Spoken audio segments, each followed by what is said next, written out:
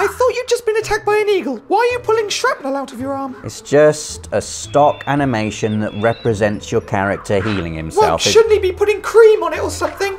You're not getting it. The removal of the shrapnel. It's not logical.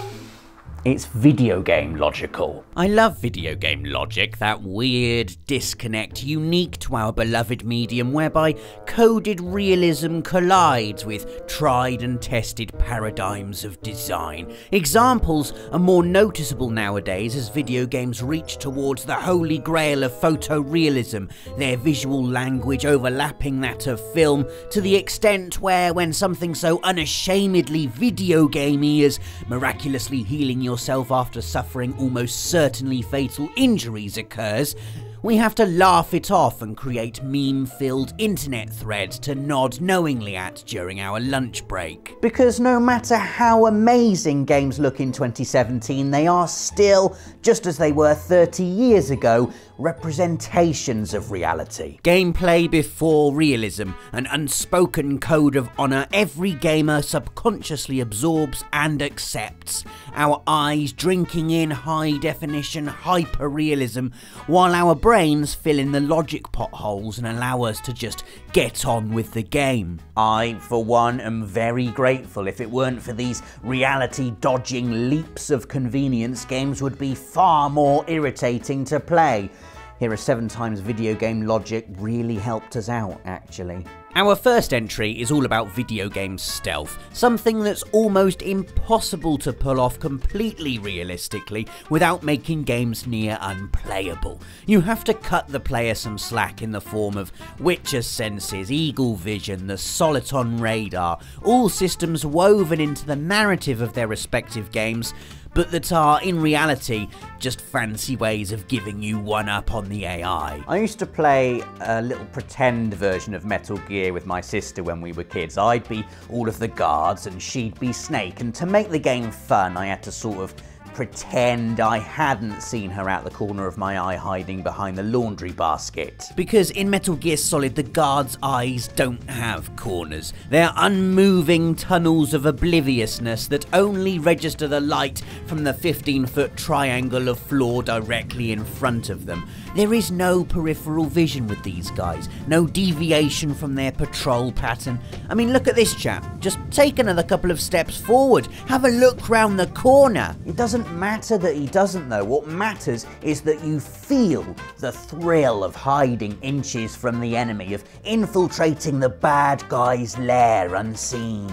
Metal Gear Solid's gameplay is a representation of stealth. The brilliance and the excitement comes from the imagined realism conjured in your mind. You feel like a top secret agent. My favourite example of video games helping us out with stealth is in Metal Gear Solid 3, which added survival elements and took away your radar in an attempt to immerse you further into its wonderful game of hide and seek. In Metal Gear Solid 3, you had to change your camouflage to reflect your environment. As you often passed from forest to brick wall to building interior, you'd have to change it often. This works perfectly in game because all you have to do is pop into the menu and press X on the camo you want to change into. Done. Whereas if Metal Gear Solid 3 was like properly realistic about the whole camo changing thing, we'd have a little bit of a problem, wouldn't we?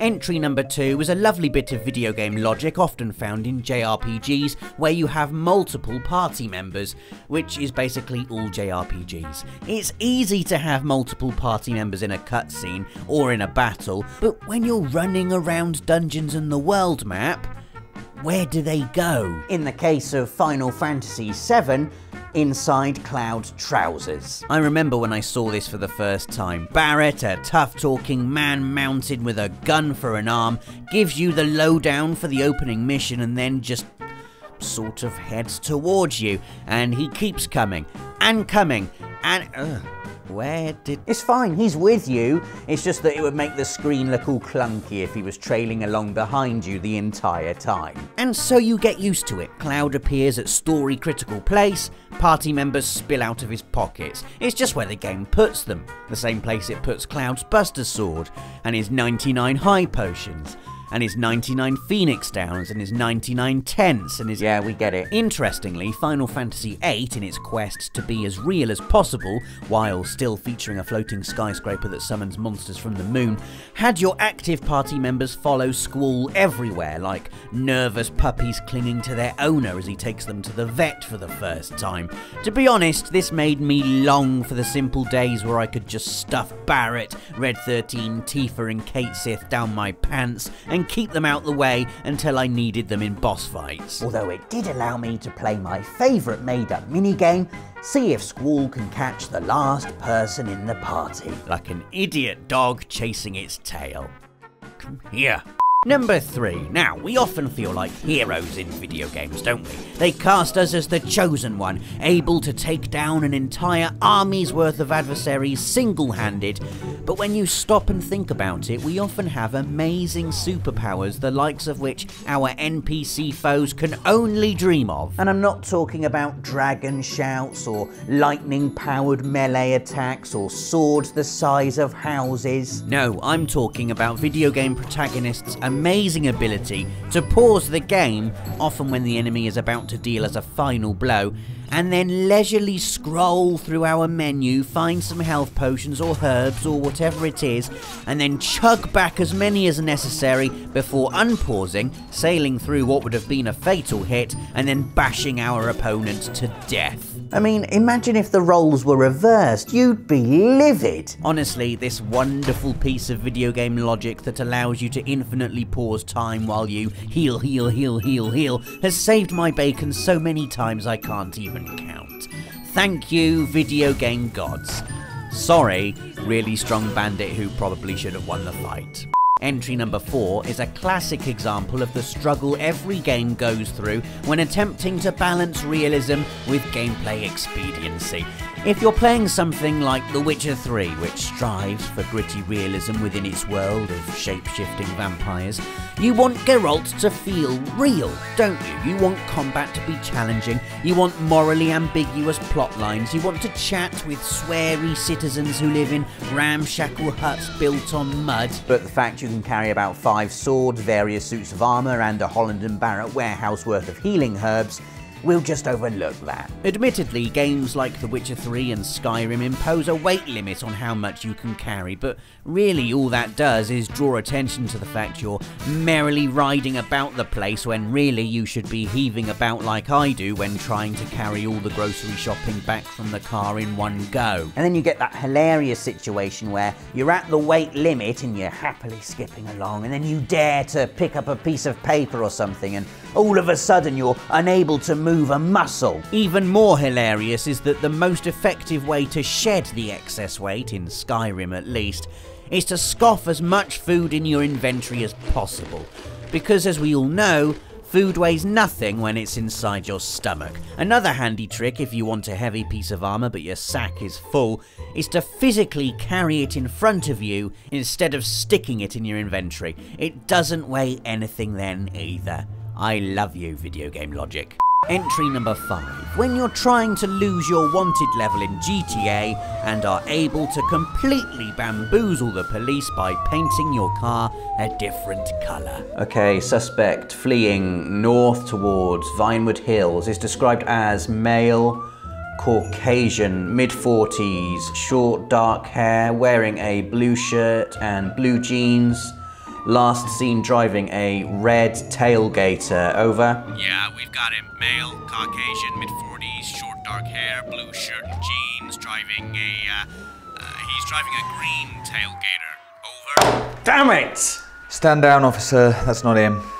Our penultimate entry this week happens lots in games like Uncharted and Tomb Raider, games where you fly across the globe, leaping through luscious jungle paradises, swinging over impossible chasms, solving ingenious puzzles, punching nefarious villains, and, most importantly, exploring ancient, mysterious ruins that no one, I repeat, no one, has either seen or been in for hundreds, sometimes even thousands of years. In fact, these are places so secret, so hidden, so shrouded in darkness, that there's every chance you could be the first person to set foot in them, like, ever.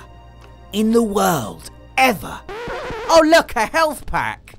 Our final entry this week concerns a certain type of video game character that I'm convinced actually have some kind of mysterious power they're not letting on. You know, I refuse to believe this is actually video game logic despite putting it on this list. There's a conspiracy going on here, and it concerns people who I like to call magic merchants. You know the type, they spring up throughout your game peddling their wares that are always exactly what you need for the bit of game you're about to encounter. This isn't just a case of video games giving a bit of personality to what would otherwise be a soulless item vault. No, these merchants are more powerful than anyone can possibly imagine. Resident Evil 4's mysterious stranger crops up everywhere. Those hordes of infected villagers you've had to battle through, you know, the ones blocking all the paths with the monstrous growths coming out of their heads. Yeah, he got past those, no problem. There's something fishy going on with this guy. I mean, obviously he's masked and got a weird voice, but I'm convinced he must have some sort of magical power. Same as Owaka from Final Fantasy X. In fact, even more so with Owaka. He's just a regular guy in shorts selling things out of a bag. And yet, he manages to appear everywhere. On the Mihen High Road when everyone is getting ready to battle Sin and the Crusaders have the entire place on lockdown. He's at Lake Macalania, a frigid wasteland populated by ravenous snow wolves. He's in Bevelle before you fight Seymour, which is the Final Fantasy X equivalent of sneaking into King's Landing's Red Keep in Game of Thrones. These are areas even our highly levelled party of impractically costumed warriors struggle to battle through. How is Owaka doing this? Through video game logic. That's how Final Fantasy X needs to give us access to certain items at certain times. Deploy Owaka. Thanks, Final Fantasy X, we needed him. So there are 7 times video game logic really helped us out, actually. If you can think of any more examples, let us know in the comments. Give us a like if you enjoyed the video, and don't forget to subscribe if you haven't already for more of these videos every Friday. See you next week.